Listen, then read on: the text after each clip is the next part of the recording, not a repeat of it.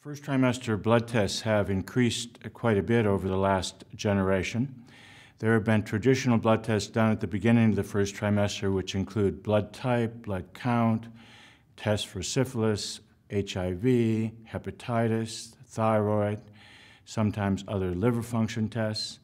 But in addition, in recent times, there are more and more genetic screens that can be done, including tests for cystic fibrosis, a condition called Fragile X syndrome, sometimes some of the more rare tests in certain populations, like the Ashkenazi Jewish population.